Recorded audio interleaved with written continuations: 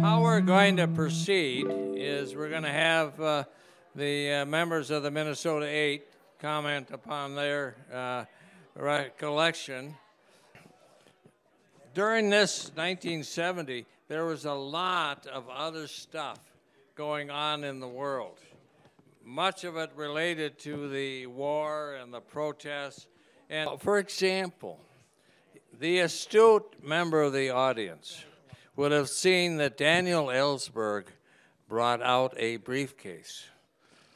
Now, does anybody have any idea what was in that briefcase? Mr. Turchek, do you have any thoughts on that? Unfortunately, the members of the third trial aren't here tonight, but I've heard that in that briefcase there were 1,000 pages of the Pentagon study that eventually became known as the Pentagon Papers, which the New York Times then started publishing 5 months after that trial. So is it true that Ellsberg was hoping to use that trial as a forum to release those papers? Yes, that's exactly true. He was having difficulty. He was getting stonewalled by members of the media and some members of Congress who said that they would release him on the floor of the Senate or the House. And he figured what better opportunity than in a setting where he was under oath, sworn to tell the truth, the whole truth, and nothing but the truth, to release those papers. The entire document was not in there. That numbered about 700 pages. But I didn't know that this was happening, and I talked to the defendants. They did not know that this was happening. I don't know if Ken Tilson, our lawyer, who has since passed away, knew that that was happening, but apparently they had discussed it in chambers, and the judge had told them that that study was not going to be admitted. Okay, I kind of jumped. So the judge knew what was in that briefcase, apparently. Neville knew? Yeah, they had discussed this beforehand. And he didn't let it come in? No, but didn't say anything about it.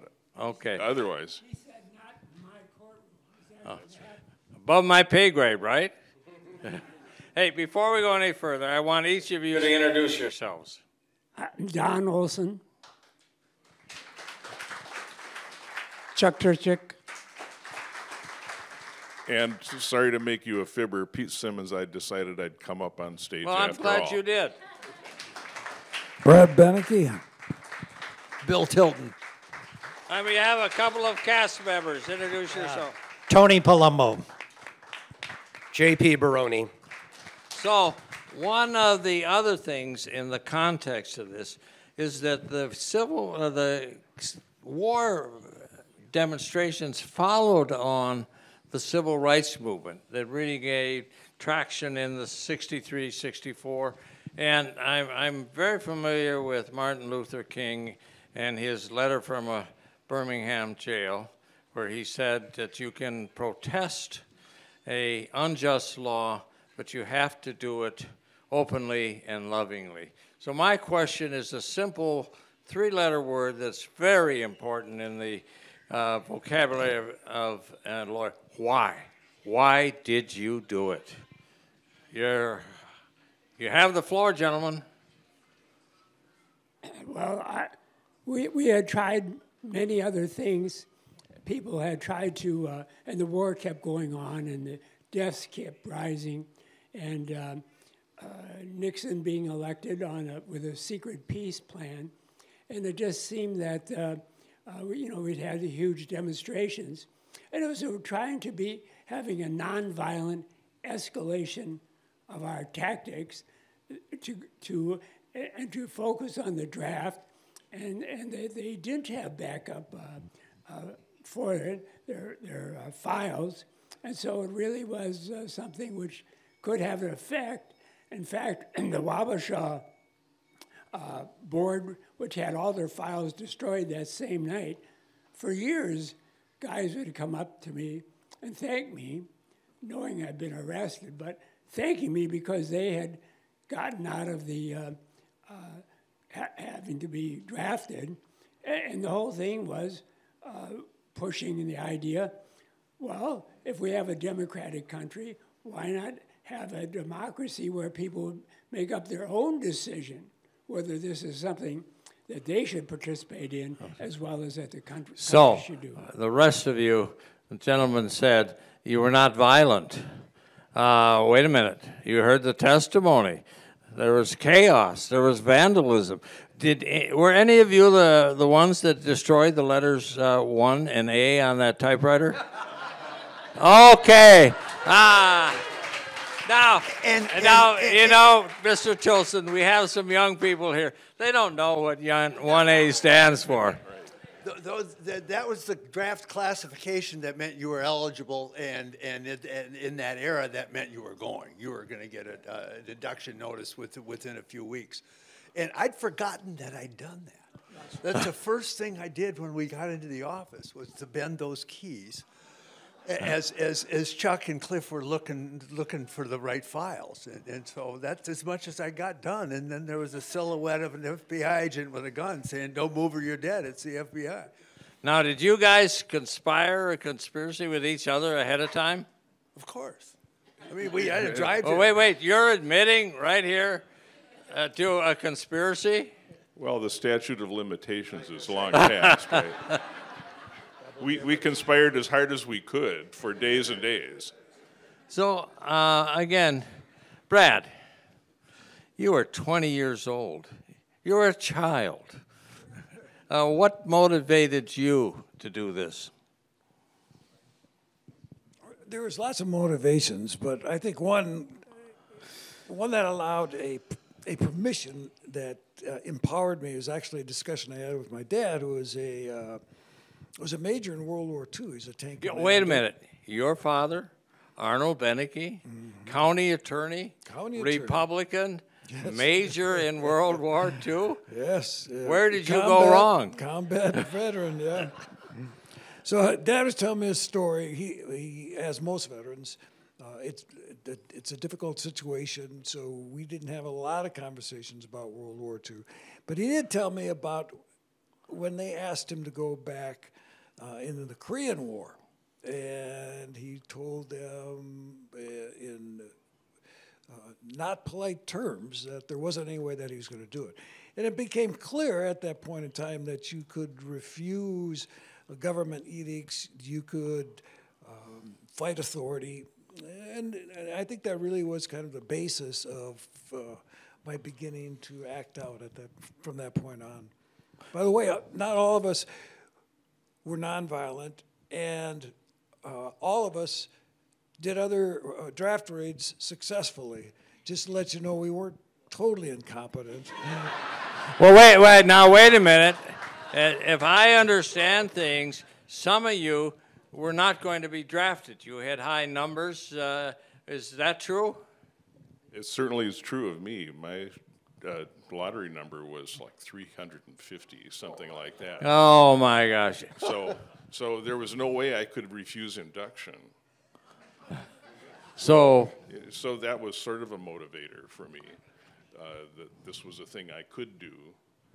And, it was, well, the enthusiasm was there. But the planning was maybe...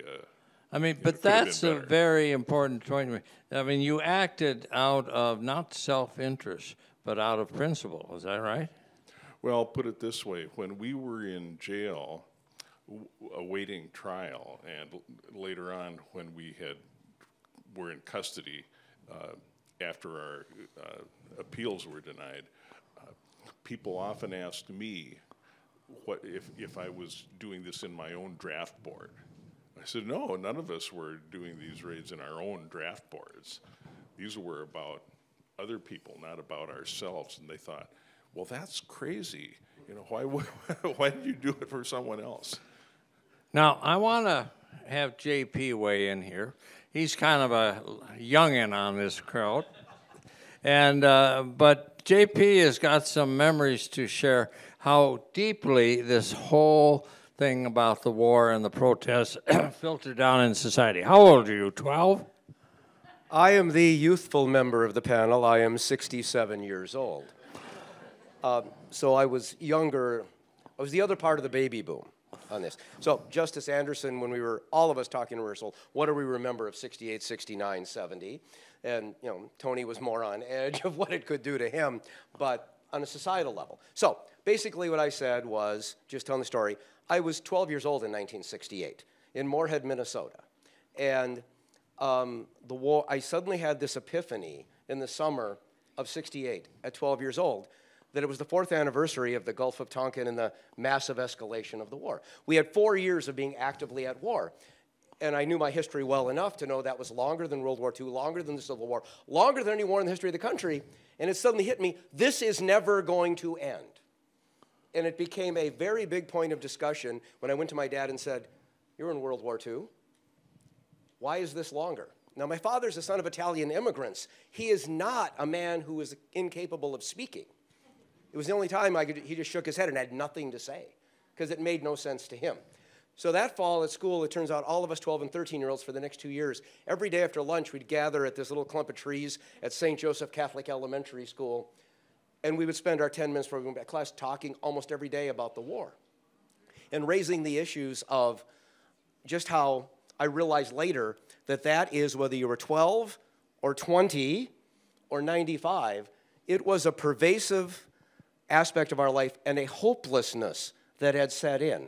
Because after the 4 years passed, and Nixon's promised that he had a secret plan, why didn't he reveal it? And then there was none, and nothing was getting better. It's like, this is never going to end. So that was the experience of everybody, even if you weren't right on the front lines. So that's just... So JP raised a word, hopelessness, thinking it would never end. Was that a bit on your minds as you were demonstrating? Well, it seemed to go on forever. I mean, when you could have 500 dead American GIs pictured in Life magazine for 1 week, and the war seemed to go on forever, and the bombings got worse and worse, the B-52s flying over there. So it was a way of doing it, but we thought that by having it nonviolent and appealing to a different ethos, I mean, it took a long time to change the opinion of America because the whole ethos, the whole media, everything was supporting it in the early 60s.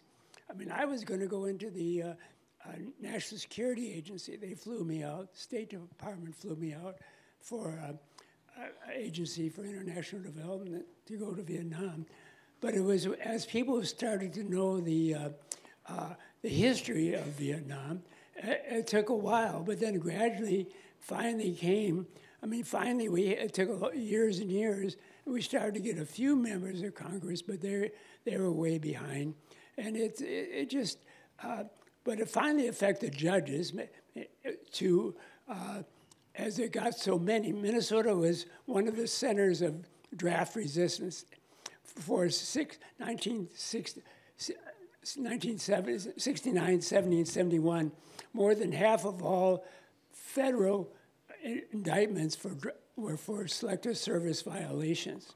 And this was having such an effect that as the people were coming up before the judges, the sentences were going down, down, down. Yeah, you know, you raise a point coming before the judges. In the play, there's a little bit of tension going on between whether it's Devitt or Neville. It seemed like you guys preferred Neville. He was appointed by Johnson. Devitt was appointed by Eisenhower.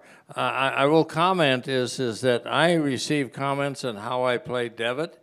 Some people said that I played him too harsh. Others said I played him too mellow. Kathy Guerin, Judge Guerin said, well, yeah, maybe, you know, he wasn't mean, but he was strict. What are your reactions today with respect to the judges who handled your case? Well, my feeling, and I don't know if this is accurate, but in April of 1970, a few months before we were arrested, Harry Blackmun was nominated to the Supreme Court. And he had previously served on the 8th Circuit in St. Louis. In May, he was confirmed. The chief federal district judge in Minnesota was Judge Devitt. And frequently, when seats are open up on courts of appeals, they are filled by someone from the same state. And of course, Harry Blackman had worked for the Mayo Clinic in Rochester, Minnesota, so he came from Minnesota. My feeling was that Judge Devitt was bucking for that seat. Now, Justice Anderson tells me that typically the cutoff age for appointments to those courts of appeals positions were 60 years. So I looked up Judge Devitt's age at that time, and it was 59 years old. And I think he was trying to rush our case in order to make a good impression. He had served in Congress along with President Nixon. Both of their first terms in Congress were at the same time. Both in Navy intelligence. And at the time of the first trial and the mistrial, that seat had still not been filled. Eventually it was filled. There was an appointment made on November 30th, the day that the second of the second group trial began, and a fellow named Donald Ross, who was 48 years old at the time, was appointed. So I think that Judge Devitt was appearing to be harsh because of that. But interestingly, when we were sentenced, Judge Devitt sentenced the 5 of us to what was called an A2 number sentence, I think. And that meant we were eligible for parole the day we walked into the federal prison. At that time, you typically weren't eligible for parole in the federal system until you had served a third of your sentence. But we were eligible for parole immediately, the 5 of us. In contrast, Judge Neville sentenced the other two, the other 2 defendants, Frank Cronkey and Mike Terrio, to 1 to 5 years. They were not eligible for parole until they had served a full year of their sentence. As it turned out, they served a full year and got it after 14 months. The rest of us went to court and got the same date, so we all got out on the same date. But the sentencing, Judge Neville was harsher than Judge Devitt. So where did you serve your time? Just give me a quick answer. Englewood, Colorado. Started in El Reno, got transferred to see Leavenworth Penitentiary, ended up in Sandstone. We were so notorious at the beginning. Sandstone wouldn't accept any of us. And so we were spread one to a prison across the country, and I went to the U.S. Medical Center for Federal Prisoners. Okay. Tilson, where were you? Tilton. I was at Milan, Michigan, just outside of Detroit. So what was it like serving in prison? You told me that yesterday. That, you know, it can be easy or hard time. Was it hard time, or what did you do? I don't consider that I did hard time. I learned to love to read as a boy, and so people who don't know how to read or don't love to read, they do hard time, because what do? They can watch TV so much, they can lift weights so much, they can play handball so much, and they do harder time. And so I you know, prison wasn't fun, but it was certainly tolerable. You know, you get sick of the library gets pretty sparse. But. So I understand you learned how to be an electrician while serving your time. The library was so bad that at one point I had to read, he's heard this story, How to Read Electrical Blueprints from the 1950s was the last book in the library I hadn't read. And so that was one of my.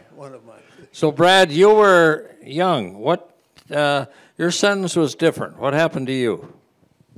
I was off in Ashland, Kentucky, and we had, there's a whole bunch of folks from the East Coast that were radicals of various degrees.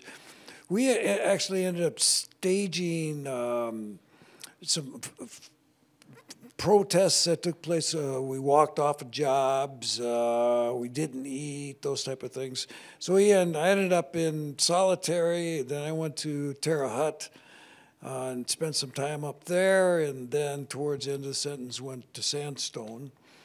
It was interesting down in Kentucky, only in the sense that I didn't know this, but many of the people there were young Southern boys there because they had committed three felonies like stealing a car and underage drinking, those type of things, and they were in the federal prison. Then you had a bunch of kids from Chicago who were there for gun violations and pretty violent things. So it was a real mix in the youth prisons. Yeah. So I'm going to switch here a little bit. I'm going to. Oh, you want to? Yeah, I wanted to add a little something to that. We were both in federal youth centers, is what they called these places where the average age was like 20. There weren't any long-time hard rock guys in those places. But there were people from all over the country there, very democratic that way. And it was sort of like what people told me was like being in the Army. Plus, of course, a lot of the people who were in with us had been in the Army and maybe had been dishonorably discharged or got in trouble for something later, but met people and spent time with people and got close to people who I never would have run into otherwise if I'd stayed home, unless I had gone into the Army. It was like traveling around the country. Okay, I'm going to move to Tony, but I say life is opportunities, showing up for opportunities, having the experience and learning lessons. You made your own opportunity by showing up and you had an experience. What were some of the lessons that you took out of this? Were you better citizens, you think, as a result of this? Now I'll get back to you, Tony. We're better people from it. We all grew up as white Minnesotans, and all of a sudden in federal prison, you're getting all sorts of, like Brad says, the kids from the sort of hillbillies, the inner city black kids and stuff. It was a great education. At a certain point, it might have been a little like the Army insofar as. Okay, Tilson, I have a question for you. Hi, I mean, we go back, a long ways. You're an attorney. You are actually a pretty distinguished attorney. You've handled some pretty important cases. But you're a felon. You are a felon. How did it happen that you became an attorney given your record as a felon? Well, I am the first felon to be admitted to practice law in the state of Minnesota. And in order to do that, I had to go to law school first, and then you are eligible to apply to take the bar exam. So I was betting on the come for 3 years. I was 1 year behind Chuck. Chuck started it. It's his fault. I just went in his wake. And so I assumed that after Nixon and Watergate and all those lawyers, including the Attorney General, that took a fall for breaking the law, that who are they going to tell me I'm not moral enough to be a lawyer? But it wasn't certain until after I'd finished law school. And then I had an appearance in front of the Board of Law Examiners, and they interrogated me and approved me. Okay, you appeared before the Board of Law. But Minnesota is just a large, small town. And St. Paul is a provincial small town. I mean, you run into people. I mean, Renner was here, Devitt was here. Did you ever run into those people? Oh, yes. I had the privilege of trying a Delcon Shield case, a products liability case, in front of Judge Renner. So the man had been my prosecutor, became a federal was judge. he a villain? I mean, Tom Fable says that he comes across as a villain in this play. Well, and Tom plays him well.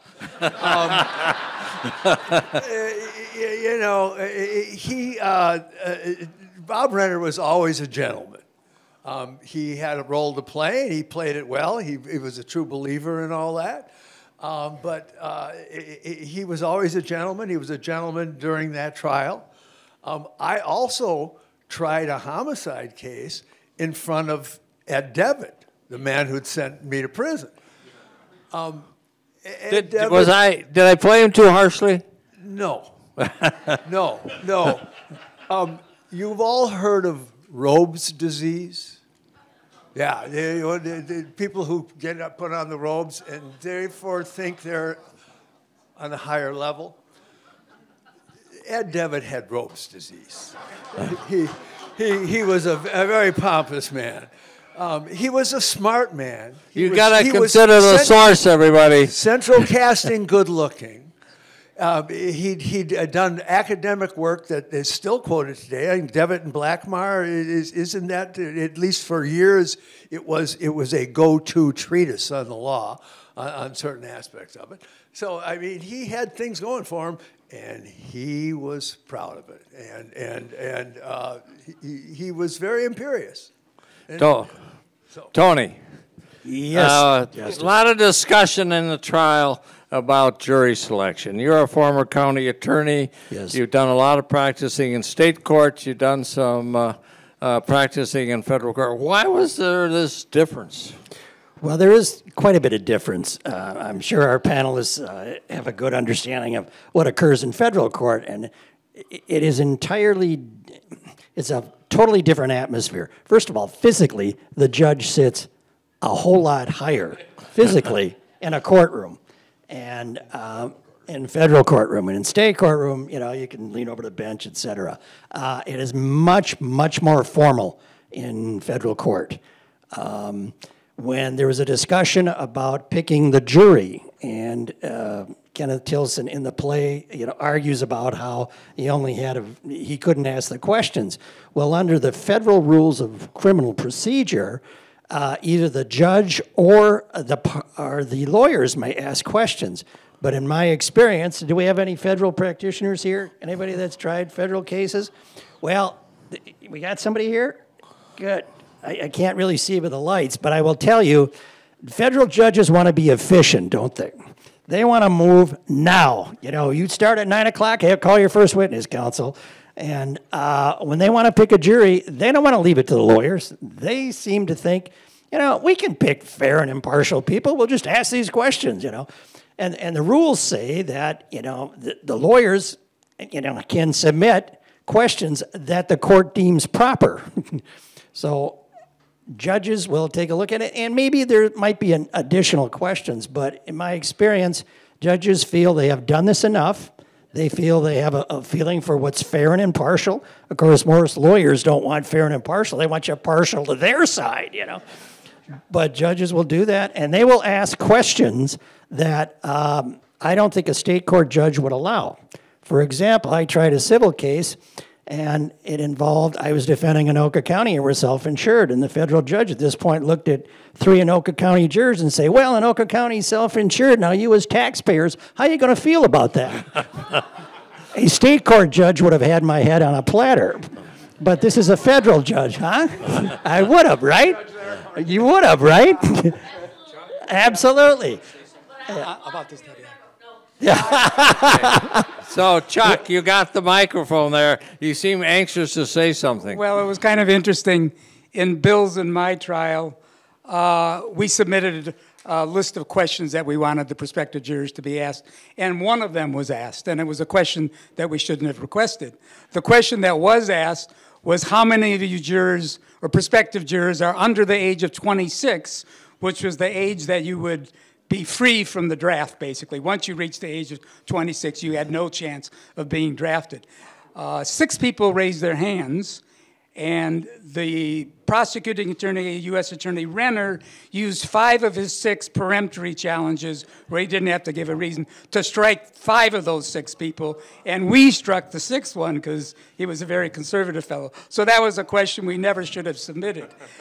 And regarding the mistrial, I looked up exactly what it was that Judge Devitt said when he granted the mistrial in Pete's, Brad's, and Don's case. And this is what he said.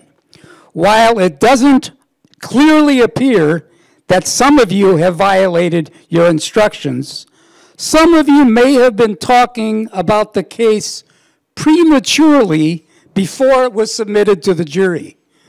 Now, the implication I get from that was he was implying that these comments would have been proper if they had been said in normal jury deliberations, which I think scares me to death. Say, Brad, I knew your father. I knew your mother. I mean, your father, McLeod County attorney, highly respected, Republican.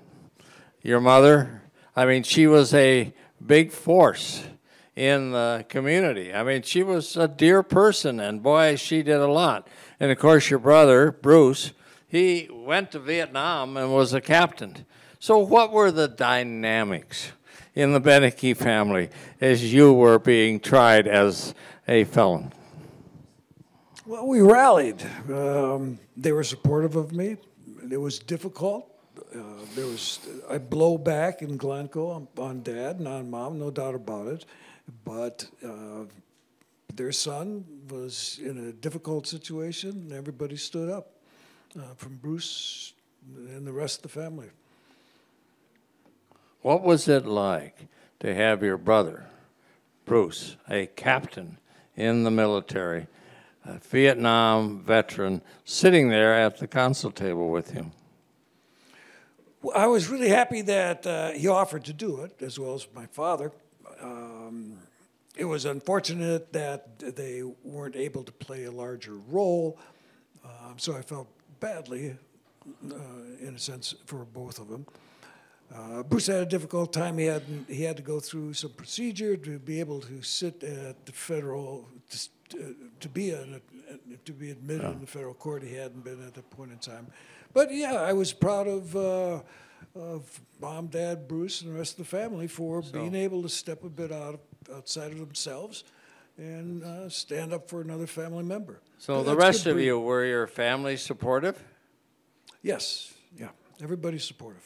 Absolutely. Were they? Were your brother and your father allowed to appear in uniform in court?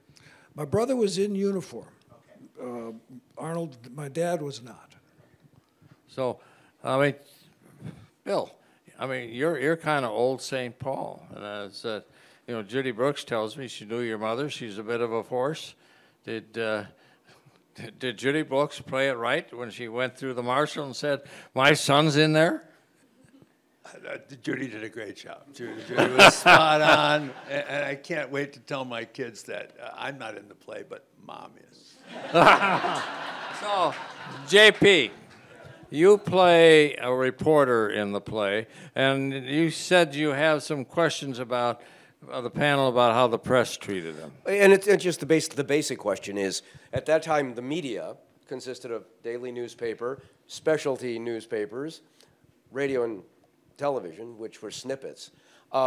What was your perception of how the press covered your situations and then the situation in general? And I'm thinking specifically of how there seemed to be an arc of things after 68, 69 into 70, that it was in flux, or did it stay the same the whole time? So your perceptions, each of your experiences with...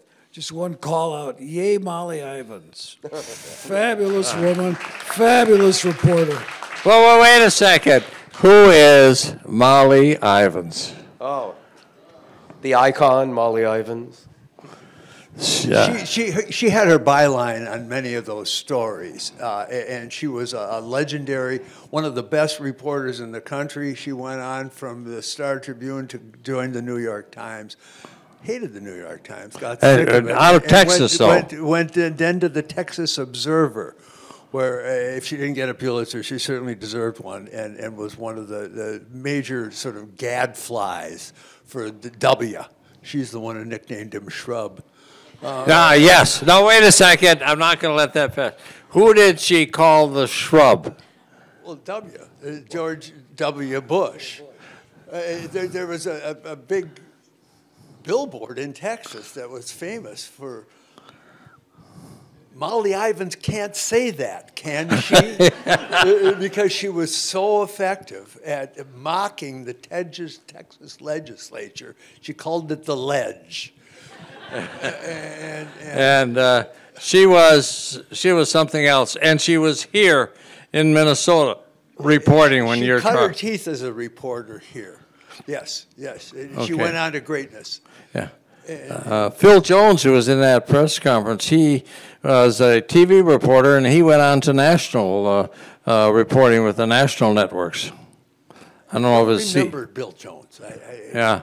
So we're getting a little close to the end, and I want to ask the audience to ask some questions. But before that, do you guys have anything to say or you want to share with us tonight? Oh, wait. I missed the biggest question.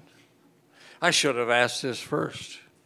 What did we get right and what did we get wrong in the play? I think you were kinder to us than we would have been to ourselves.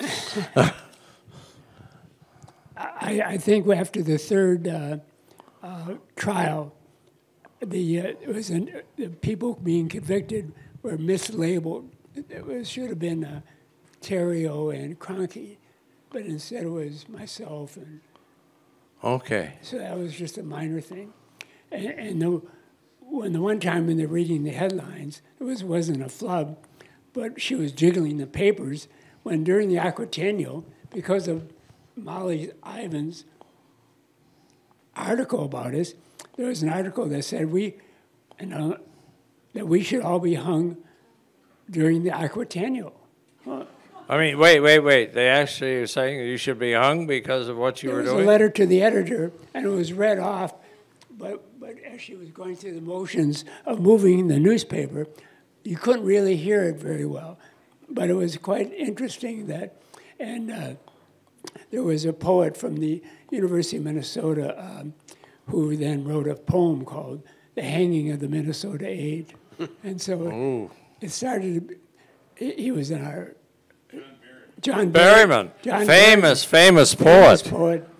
And Chuck, you have something to add. Yeah, one thing I learned from the play, I saw the play yesterday, and I learned this when the FBI agents were talking about the upcoming draft board raids that they got intelligence about. They said, let's get the SOBs.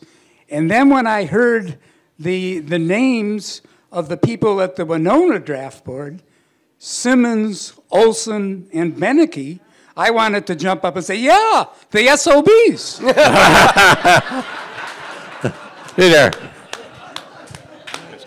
One thing that I noticed early on when the brief interview with a director of the Selective Service in Chicago for that draft board raid, and he denied that it was going to cause them any real problems, that all those files had been, because, yeah, we have backups. Well, he may have said that, but in fact that wasn't true. Selective Service system was completely a paper-based system, hard to imagine these days, but they did not have duplicates of these things. I guess they never heard of carbon paper. And so that's one of the reasons that we did these things, or tried to, is because it had been proven that, as Don described, people in Winona, their files, they disappeared from the system unless they went back in and re-registered. Okay. And some actually did, if you can imagine that. Yeah. But yeah, that's why it was effective. It wasn't just a gesture. It was, we called ourselves, the press called us Minnesota 8 because that place name number combination had been used a lot by then. Oh, yeah. But we called ourselves the Minnesota Conspiracy to Save Lives.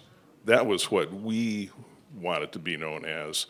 Okay. And we would have appeared in public afterward if we hadn't been thwarted and made So, Brad notorious. and Bill, do you have any quick comments before we turn the house lights up so we can see if anybody has a question?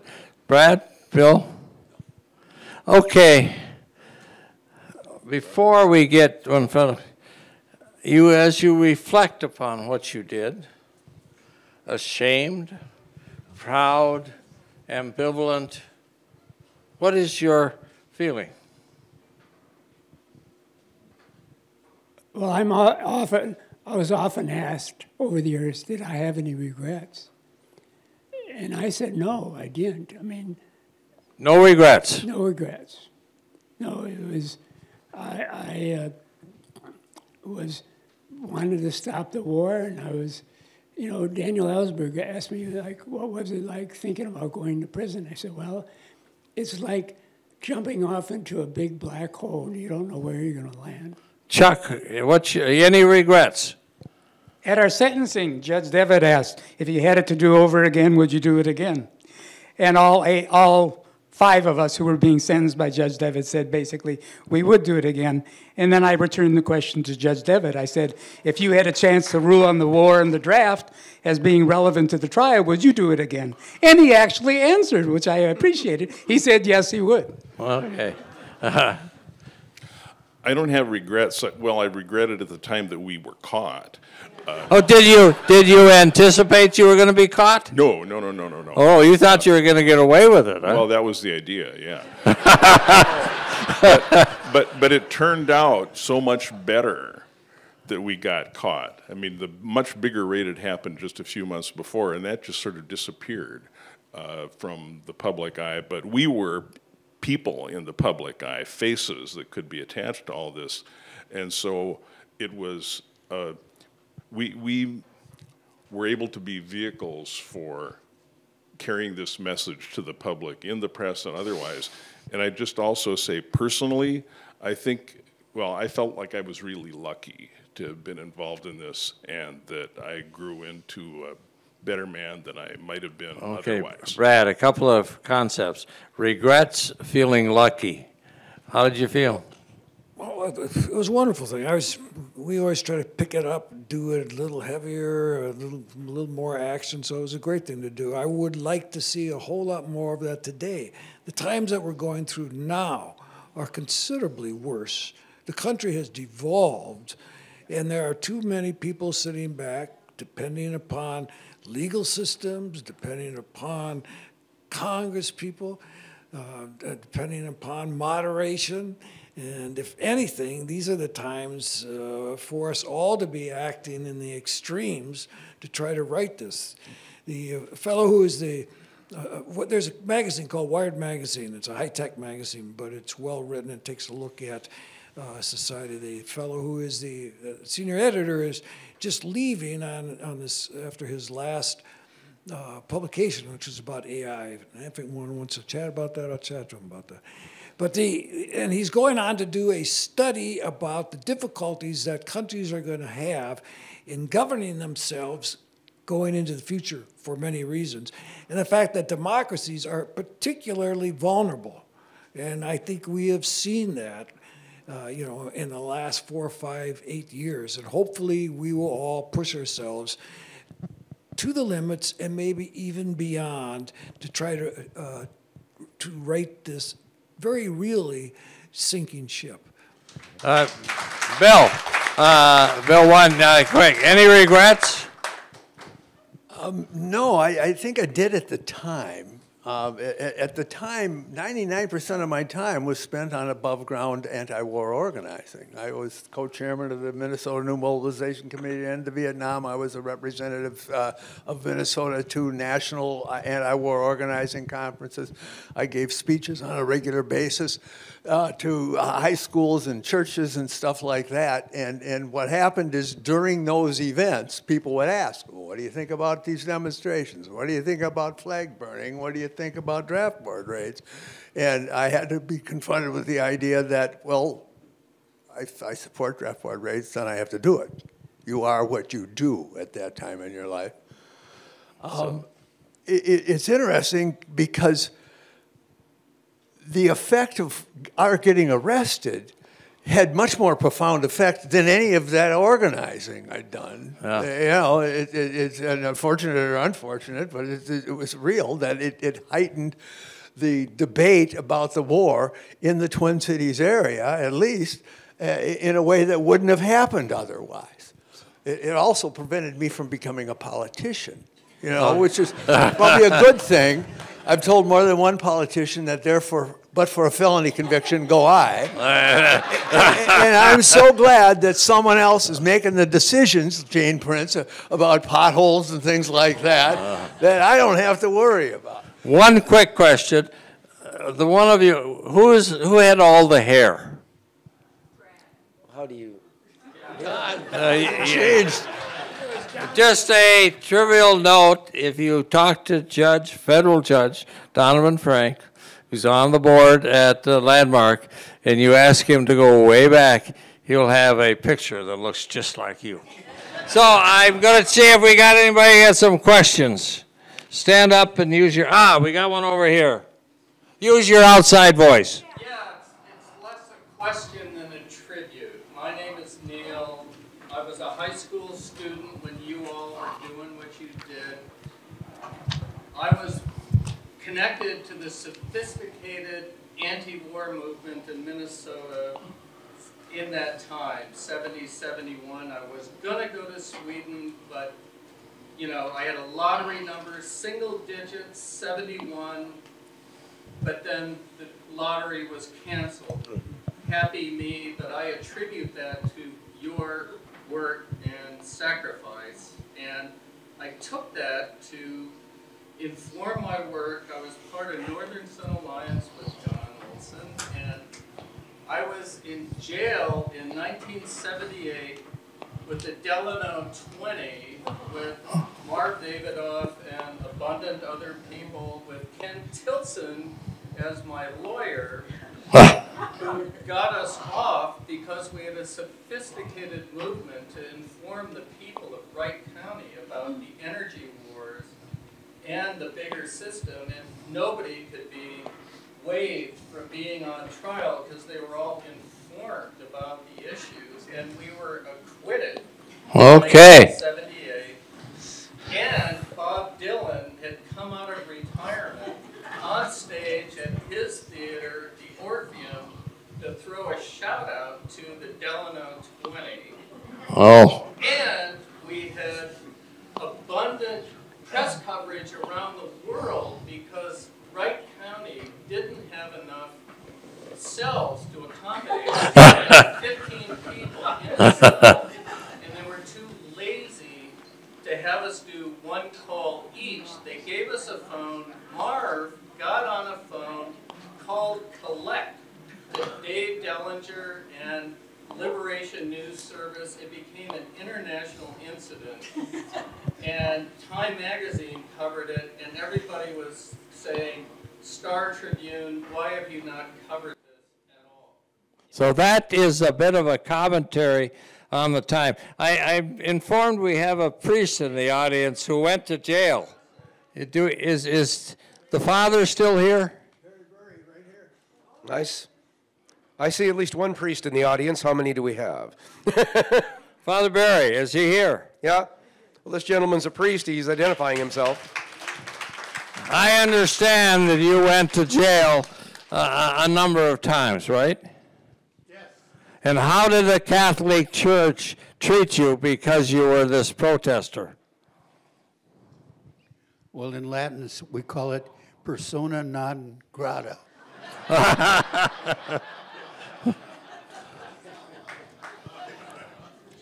When this happened, we had a demonstration march from Nicollet Avenue to the courthouse, where Kroenke was jailed, and I wanted to visit him a few days before that, and I said I was his spiritual director, and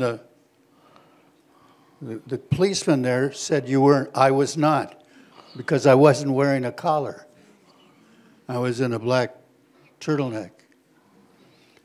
And so then when the march came a few days later, I was giving a talk on the steps of the courthouse, and the police marched down and they began to push the students off the sidewalk and off the street.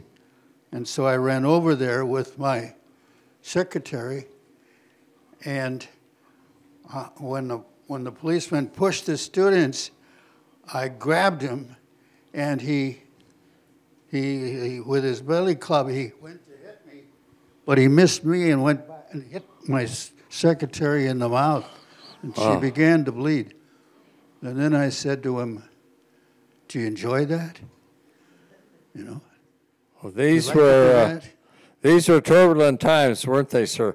Yes. We've got to wrap it up. There's another question that. One lady back here has been waiting the whole stand up and use your outside voice. Come down the stairs just a little bit, because we want to hear you. I have a good voice.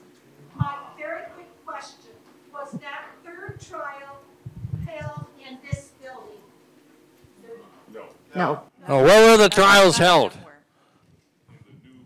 None of The them new were. federal Landmark building. was not a courthouse at that time. Yeah. Were they all in St. Paul? No. Some in Minneapolis? Well, for Judge Devitt's trials, the first two, they were in the federal courthouse in downtown St. Paul, not this building. Okay. The Burger Building. Yes, and the Minneapolis trial with Judge Neville was in what was then called the new federal building in downtown Minneapolis. Okay. Real heroes. Harry Burry, Ken Tilson, Marv Davidoff, those names have been mentioned. Marvelous men, real heroes of the Sir. time. Owatonna, draft number 51. I'm curious how these small town guys got together. I've never heard of how the 8 of you united, because there's an urban myth out of Owatonna that there were several Owatonnans who wanted to be involved in this, and a couple were women. So were any women involved in this protest, and did you talk to any, and how did the 8 of you unite? There were women, they were the ones that got away. Which tells you a lot. Okay. Sir, you have one final comment, and then we're going to wrap it up. Well, most of us were all in the anti-war movement, and that there have been all these different movements happening, and you just see people, and gradually people start to understand who might be interested in something like this. And some of the people up here have been involved with the Beaver 55 action, which was, You enjoyed the play. I mean, that took out the state headquarters, the St. Paul draft boards, and the Minneapolis draft boards in one weekend. Okay. That's why the FBI was flooded into the area. And so after the student strike in the spring of 1970, as things wound down, there was the decision made we should take things out of the metropolitan area. Oh, yeah, And so we they were here gradually, till 1974. maybe not keeping the best security. Okay. But Let's give a big round of applause to the members of the. Hey, gentlemen, stand up. Stand up. Yes, stand up. You deserve.